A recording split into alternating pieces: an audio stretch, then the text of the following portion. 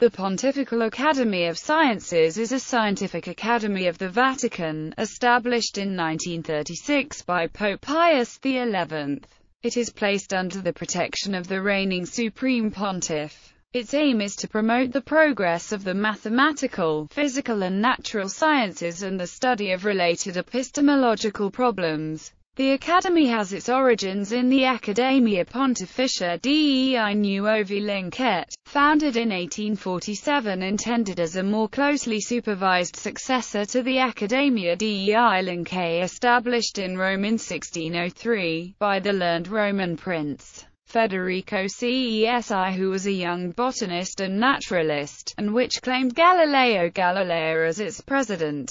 The Accademia dei Lincei survives as a wholly separate institution. The Academy of Sciences, one of the pontifical academies at the Vatican in Rome, is headquartered in the Casina Pio IV in the heart of the Vatican Gardens. The Academy holds a membership roster of the most respected names in 20th century science, including such Nobel laureates as Ernest Rutherford, Max Planck, Otto Hahn, Niels Bohr and Charles Hard Towns. History. CESI wanted his academicians to adhere to a research methodology based upon observation, experimentation, and the inductive method. He thus called this Academy dei Lincei, because its members had eyes as sharp as lynxes, scrutinizing nature at both microscopic and macroscopic levels. The leader of the first academy was the famous scientist Galileo Galilei. The academy was dissolved after the death of its founder, before being recreated by Pope Pius IX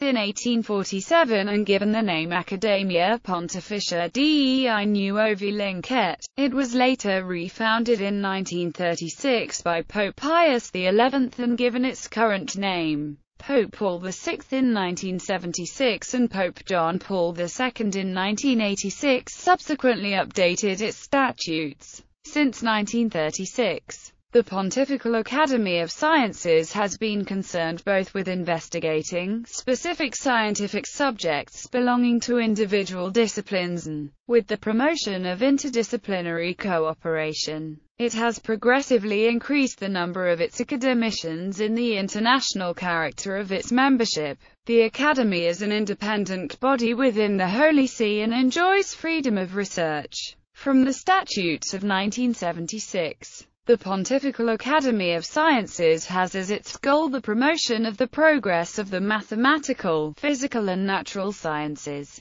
and the study of related epistemological questions and issues. Activities. Since the Academy and its membership is not influenced by factors of a national, political, or religious character, it represents a valuable source of objective scientific information which is made available to the Holy See and to the international scientific community. Today, the work of the Academy covers 6 main areas. Fundamental science. The science and technology of global questions and issues. Science in favor of the problems of the Third World. The ethics and politics of science. Bioethics. Epistemology. The disciplines involved are subdivided into 9 fields. The disciplines of physics and related disciplines, astronomy, chemistry, the earth and environmental sciences, the life sciences, mathematics, the applied sciences, and the philosophy and history of sciences.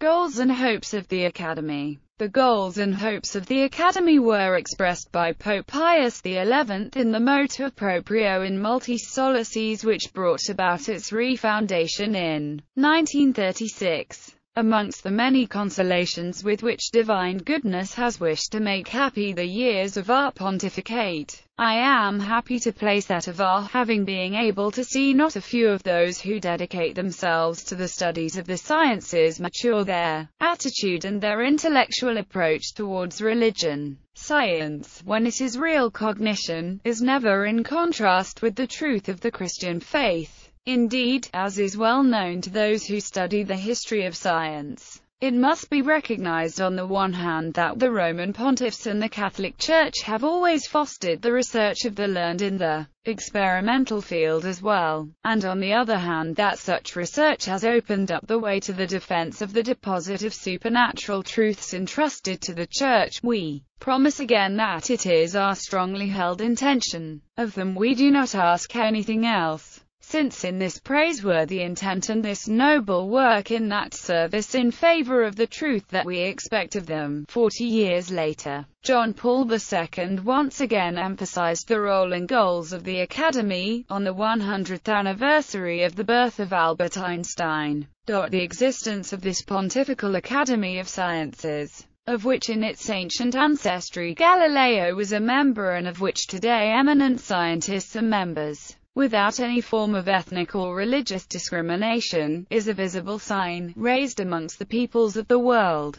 of the profound harmony that can exist between the truths of science and the truths of faith. The Church of Rome, together with all the churches spread throughout the world, attributes a great importance to the function of the Pontifical Academy of Sciences. The title of Pontifical, given to the Academy, means, as you know, the interest and the commitment of the Church, in different forms from the ancient patronage, but no less profound and effective in character. How could the Church have lacked interest in the most noble of the occupations which are most strictly human, the search for truth? Both believing scientists and non-believing scientists are involved in deciphering the palimpsest of nature, which has been built in a rather complex way, where the traces of the different stages of the long evolution of the world have been covered over and mixed up. The believer, perhaps, has the advantage of knowing that the puzzle has a solution, that the underlying writing is in the final analysis the work of an intelligent being,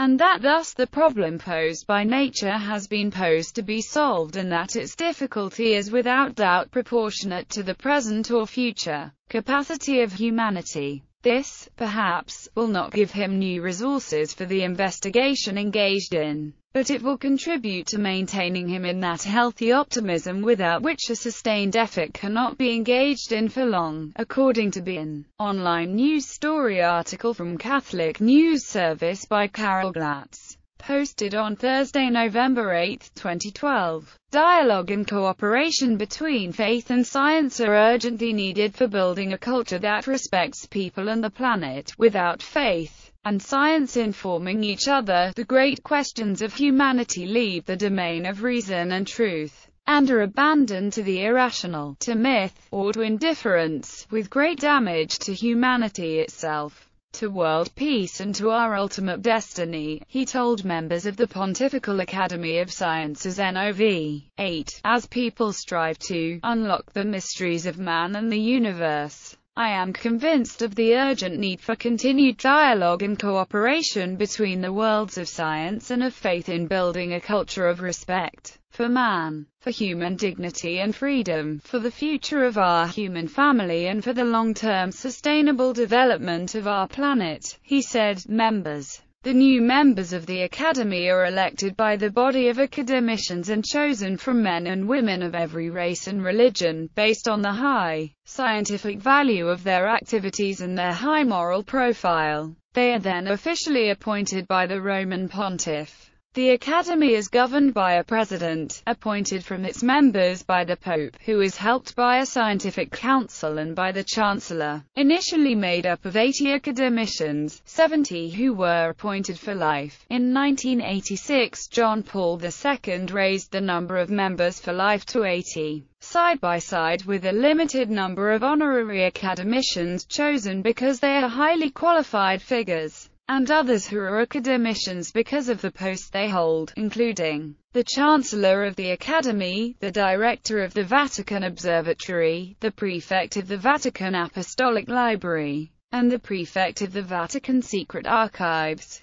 The President of the Academy is appointed from its members by the Pope. The current president is Nobel laureate Werner Arber, making him the first Protestant to hold the position. Current ordinary members: current honorary members Georges Cottier, O.P., Jean-Michel Maldame, O.P. Current members Bajor Antamunara. Note: These members are ex officio members, i.e., they served during the term of their office. Chancellor of the Academy: Marcelo Sanchez Sorondo. Director of the Vatican Observatory: Guy Consolmagna, S.J. Prefect of the Vatican Apostolic Library: Cesare Passani. Prefect of the Vatican Secret Archives: Sergio Pagano. Nobel Prize-winning members. During its various decades of activity, the Academy has had a number of Nobel Prize winners amongst its members, many of whom were appointed academicians before they received this prestigious international award. Other eminent academicians include Padre Agostino Gemelli, founder of the Catholic University of the Sacred Heart and president of the Academy after its refoundation until 1959, and Mons. Georges Lemaitre, one of the fathers of contemporary cosmology who held the office of president from 1960 to 1966, and Brazilian neuroscientist Carlos Chagas Filho. Physical and natural sciences and the study of related epistemological problems. The Academy has its origins in the Accademia Pontificia dei Nuovi Lincei, founded in 1847, intended as a more closely supervised successor to the Pontifical Academy of Sciences, is a scientific academy of the Vatican, established in 1936 by Pope Pius XI. It is placed under the protection of the reigning Supreme Pontiff. Its aim is to promote the progress of the mathematical most respected names in 20th century science, including such Nobel laureates as Ernest Rutherford, Max Planck, Otto Hahn, Niels Bohr and Charles Hard Towns. History. CESI wanted his academicians to adhere to a Lincei survives as a wholly separate institution. The Academy of Sciences, one of the pontifical academies at the Vatican in Rome, is headquartered in the Cascina Poiv in the heart of the Vatican Gardens. The Academy holds a membership roster of the Accademia dei Lincei, established in Rome in 1603, by the learned Roman prince Federico Cesi, who was a young botanist and naturalist, and which claimed Galileo Galilei as its president. The Accademia dei